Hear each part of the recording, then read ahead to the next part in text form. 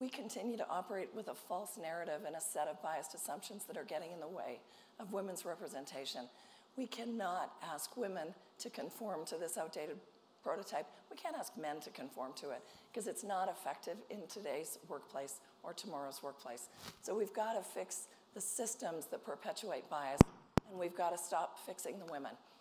Because authentic leadership is so important for today's workplace. And it's so important to be able to bring your full self to work.